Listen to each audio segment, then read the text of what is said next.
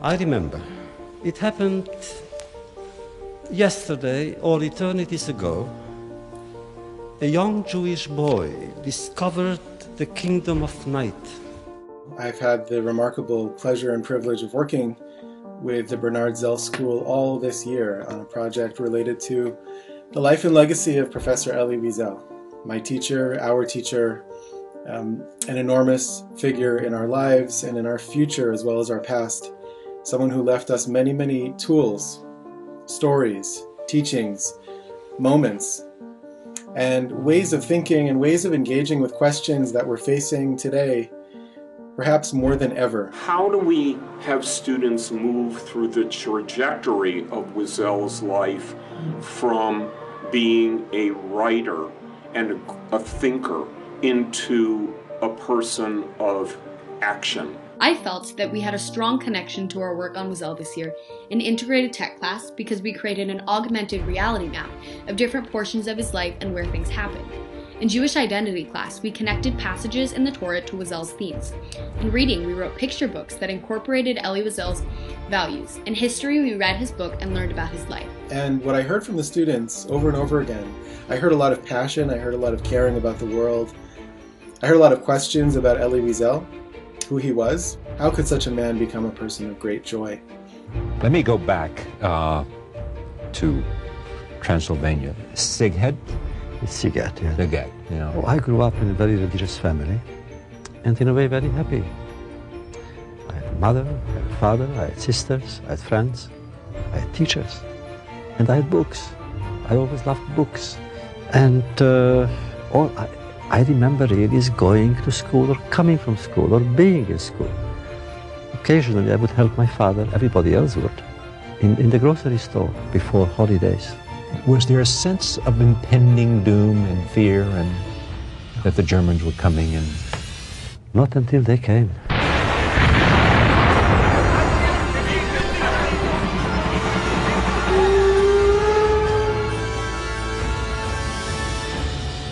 Never shall I forget that night, the first night in camp that turned my life into one long night 7 times sealed.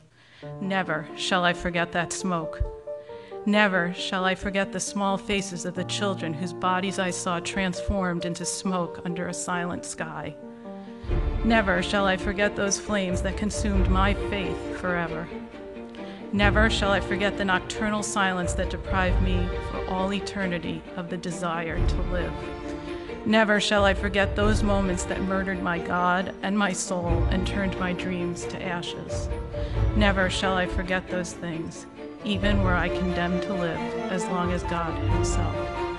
Never.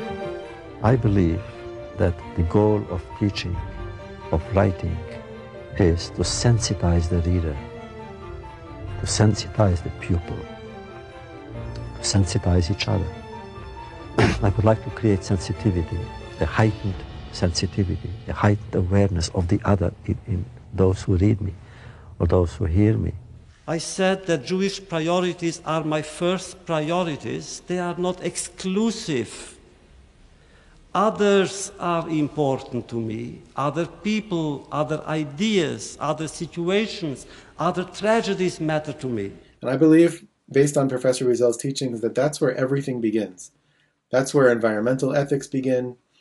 That's where ethics of speech, business, war and conflict resolution, it all begins with the awareness of the sacredness of the other. And if there's one thing that he taught us, it is that the otherness of the other is worth preserving. They have a face, they have an identity, and that we care about not just statistics, but about the one. Boris the bear. Once there was a bear named Boris. Hi guys! Boris loved a hot chocolate, a good book, and campfires. But he was a bear, and bears are scary. But Boris wasn't scary. He was kind, and thoughtful, and sweet.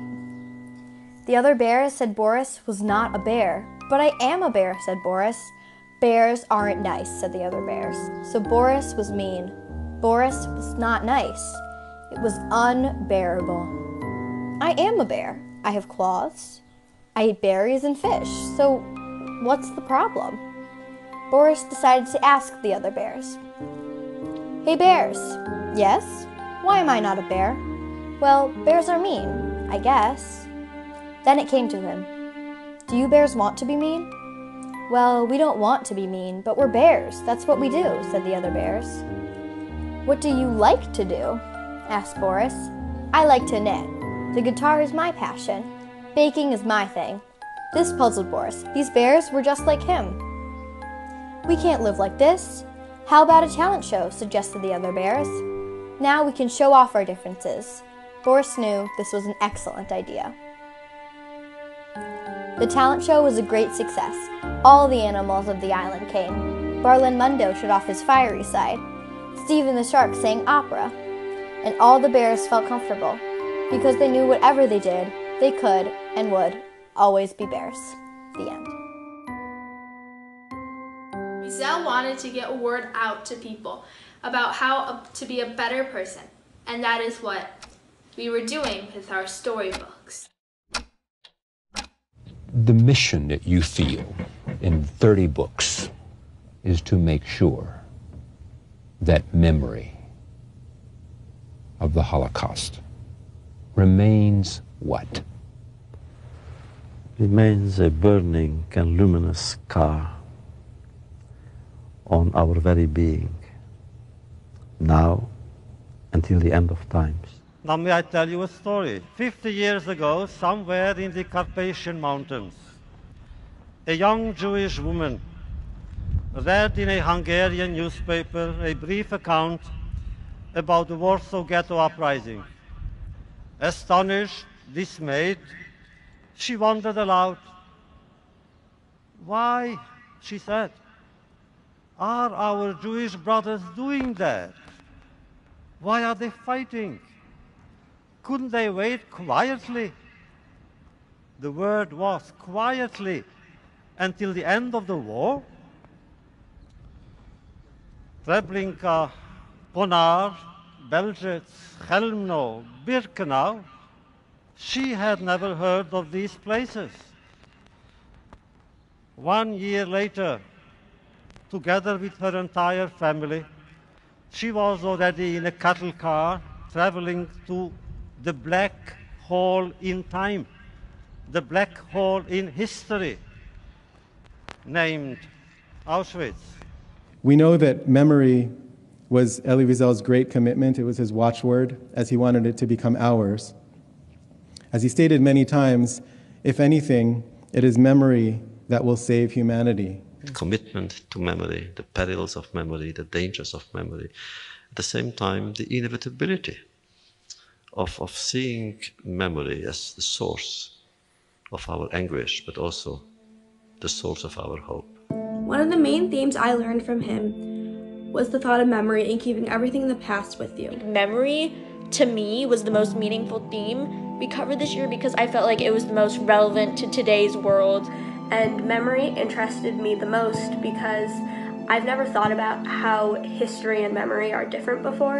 I've never thought about how one person's story can be so much more powerful than just a big number in a textbook. Before this year, I had never really thought about what happened to the Jews in the Holocaust. I knew it had happened, but there was much to learn. We have to remember the stories of those who came before us and teach our kids these stories so that people are never forgotten. The only way you can have an ethical education is if there's memory involved. With memory and education, we can try to prevent history from repeating itself. We must bear witness to the stories that happened during the Holocaust, and that it is our job to tell them. At one point, there's going to be no more Holocaust survivors. We educate other people about what we learned and become a messenger of their teachings. It's to remember and to act on them. Okay, so you're connecting memory and action. That it's not enough to simply remember, but there needs to be an active part. We can remember the Holocaust all we want, but that doesn't mean we're going to do anything about it. Okay. And in closing, Mr. President and distinguished guests, just one more remark. The woman in the Carpathian Mountains of whom I spoke to you, that woman disappeared. She was my mother.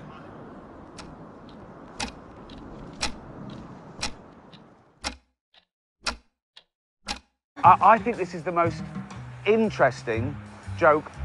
So a Holocaust survivor eventually dies of old age and goes to heaven, and he meets God, and he tells God a Holocaust joke. And God goes, "That's not funny." And he says, "I guess you had to be there."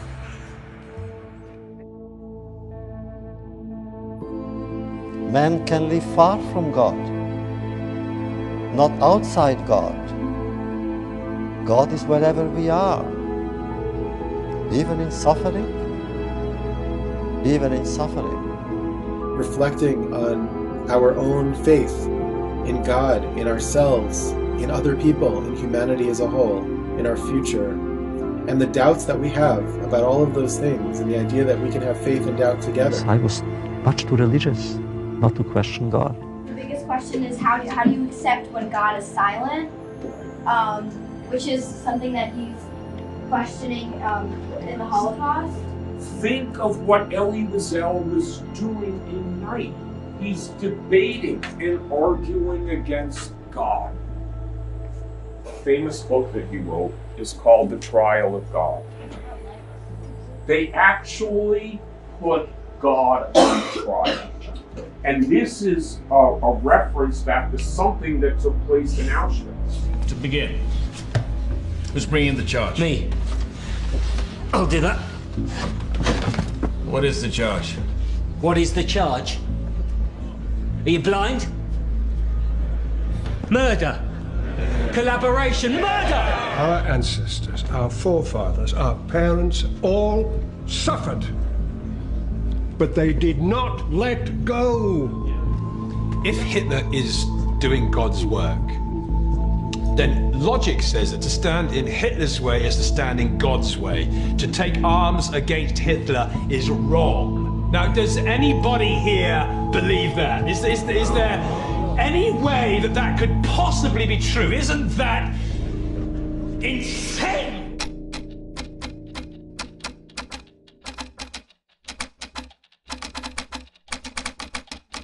In one of my tales, an SS officer says to a young yeshiva student, "Some you want to live," he said, "some will laugh at you. Others will try to redeem themselves through you. People will refuse to believe you. You will possess the truth, but it will be the truth of a madman." In 1942, a Jew called Yakov Grabowski escaped from Chelmno. He came to the rabbi in Grabov, and in Yiddish he said to him, "Rabbi," he said, "Mahargeteis unser Volk." They are killing our people. And when the rabbi looked at him, the Jew said, "Rabbi, ihr meint ich bin meshuge, you think I'm crazy. I am not crazy. We are not crazy." I'm speaking to you from my office.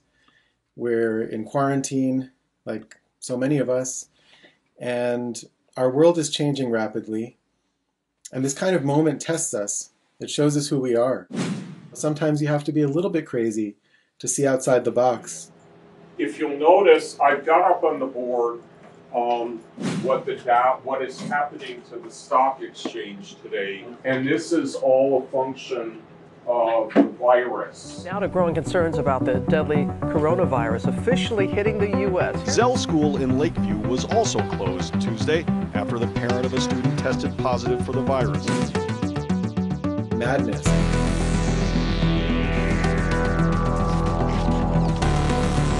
People die from the flu, and this is very unusual. And it is a little bit different, but in some ways it's easier, and in some ways it's a little bit tougher.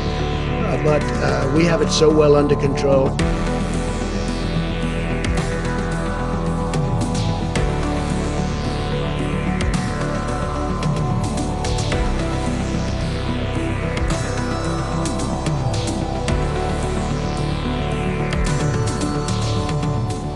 And in order to fight the madness that exists around us, we have to create a different kind of madness, but a madness that is that cares about each individual and each person and each human being.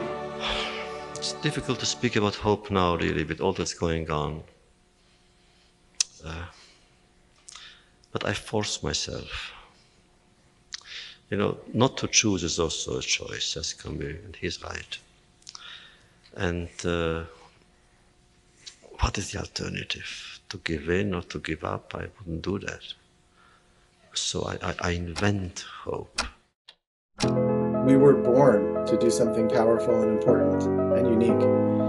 And all of these students are in the search, as we all are, for that calling, that mission, that place where the world's need and their own passion comes together. When Elie Wiesel said that the opposite of love is not hate, it's indifference, it really stuck with me because I realized that if you're a bystander and if you do nothing, you are never helping the protagonist. You're always helping the villain. Anyone and everyone can and must be an activist and bear witness when they see injustice.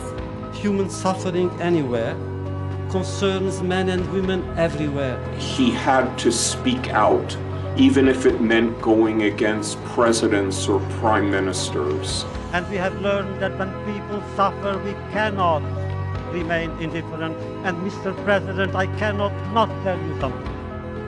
I have been in the former Yugoslavia. I cannot sleep since of what I have seen. Something, as a Jew I am saying that, we must do something.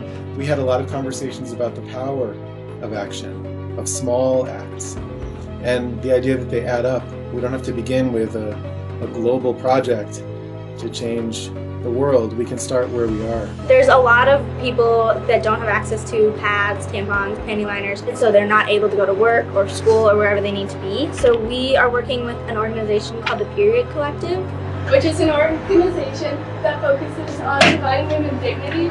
So basically they collect and they donate supplies to people in Chicago. The world that we live in, the world that we've inhabited before coronavirus, the world that we've lived in for the last decades, and particularly the last decade or so, was created by adults. And there are many great things about our world, and there are also many broken things about our world that we haven't gotten right. The political prisoner in his cell, the hungry children, the homeless refugees, not to respond to their plight, not to relieve their solitude by offering them a spark of hope, is to exile them from human memory.